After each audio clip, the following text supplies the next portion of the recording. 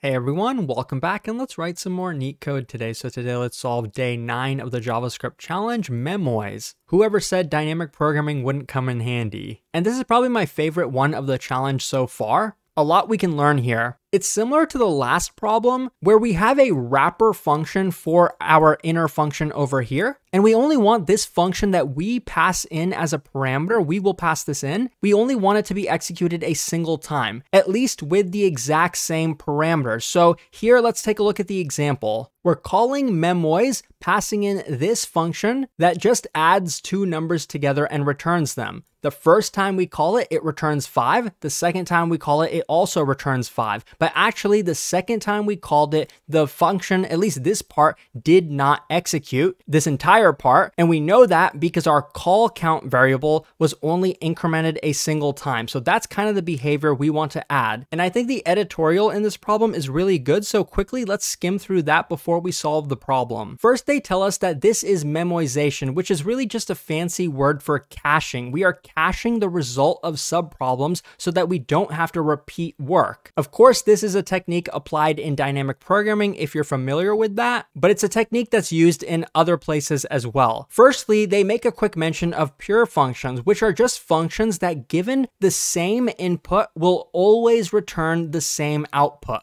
Well, adding two numbers is definitely a pure function, but what's not a pure function is getting the current date at any given point in time. If we get the date right now, it's roughly 6 p.m. where I'm at. But if we get the date an hour later, it might be 7 p.m. Clearly, this is not a pure function. So it doesn't make any sense to apply caching to a non-pure function. But technically, we still do sometimes apply caching to non-pure functions. Like sometimes your browser will cache certain images and things like that, even though that data is stale. And sometimes this can create buggy behavior. That's kind of why the first thing you'll want to do when you have issues with your browser is clear your cache. But let's continue skimming. They mention exactly that caching website files like images, JavaScript files, CSS, things like that. React components are also an example of pure functions. I wouldn't know because I use Angular, a grown man's framework. Just kidding, I really hate it. But the reason React uses pure functions is that they create a good level of abstraction. You don't really have to understand a lot about the inner workings of a component. You can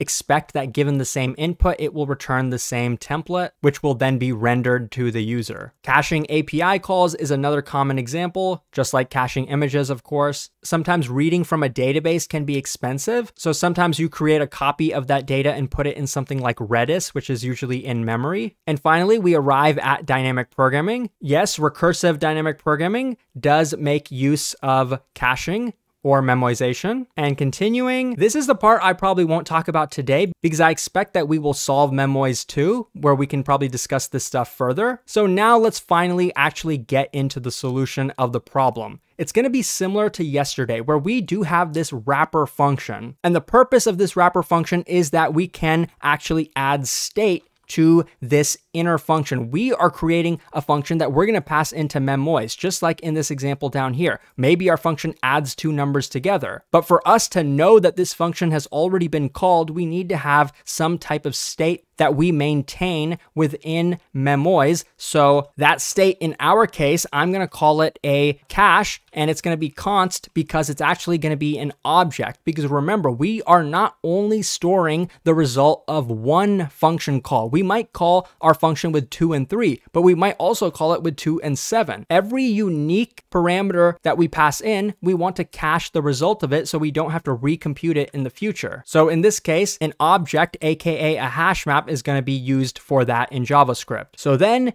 in our inner function that we're going to return, of course, we want to call our fn function given whatever arguments we pass in. They could be an arbitrary number of arguments. Remember, this ...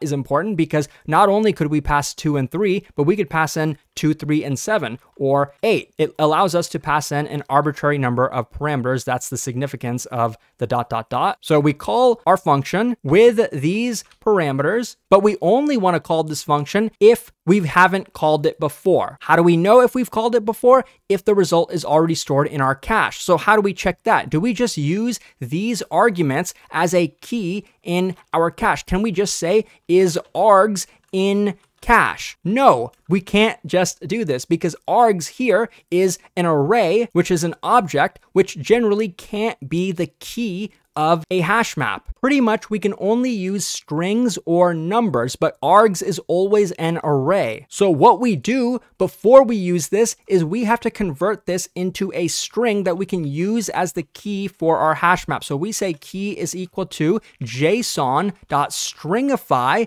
this args object. JSON.stringify takes an object, which in this case an array is also an object, and converts it into a string, which then we can use as a key in our hash map. So we check, is this key already inserted in our cache? If it is, we can simply say return the cache using this key. If it's not, then we would have to compute it like this, cache equals key, well, equals the function return value, and then we return cache with this key inserted. And that's pretty much the entire code. Let me quickly run it to make sure that it works. And as you can see, yes, it does, but I'm not quite done yet. There are a couple important things to mention. Firstly, we've been using this pattern a lot lately, and I'm actually surprised that our code worked even though I had this uncommented, so I'll go ahead and comment it. The idea here is that we have this wrapper function that is going to add content or add functionality to whatever inner function that we pass in. And in this case, it's very general. All it's doing is caching the result of this function. This is an example of the Decorator design pattern, or at least it's reminiscent of it because technically this is an object-oriented design pattern, but clearly here you can see we don't really have object-oriented programming going on, at least not in the traditional sense, but it's very reminiscent of object-oriented programming given the fact that we do have some hidden state here. So I wanted to mention that because a lot of people think they don't know any design patterns, but if you've been solving problems with me, you've actually been learning them as you've been going. And lastly, if this ... arg stuff doesn't make 100% sense to you, how did we convert an object into a string? And especially, how can we be sure that this string is going to be unique, just like the parameters? Well, let me quickly prove it to you. Suppose I have a function f which accepts an arbitrary number of args. The power, remember, of this function is we could call it with a 1, we could call it with a 1, 2, we could call it with a 1, 2, 3. Any of those would be valid. But what happens now when I take this args, which is an array, remember, and stringify it? What is it going to look like? Well, let's console log it and find out. So now I'm gonna run this and you can see it's 1, 2, 3, which is kind of what we expect. Args is an array, and once you convert it to a string, I guess this is what it's gonna look like, this string, 1, 2, 3, and closing brace or bracket. So we pretty much can be sure that if we pass in a unique combination of parameters, we will get a unique key, at least in the case where our parameters are integers, which I believe they mentioned in the problem that we are guaranteed that our inner function will be called only with integers. That's all I had. Thank you for watching. If you found this helpful, please like and subscribe. If you're preparing for coding interviews, check out neetcode.io. It has a ton of free resources to help you prepare. Thanks for watching, and I'll see you soon.